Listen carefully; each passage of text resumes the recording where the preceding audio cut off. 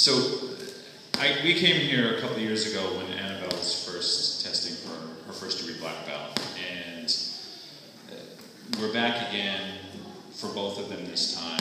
And the first experience was amazing and transformative, and this has been even more so.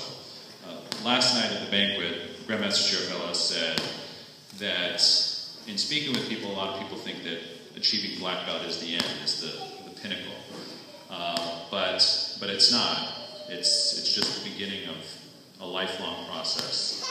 And I've seen that with Annabelle in an amazing way between her first degree test and what she's accomplished in the time between.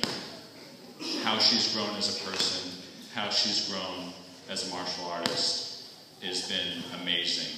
And to see Sabrina starting on the same journey just fills me with immense pride. And I can't thank you, Mac, enough for this. Thank you.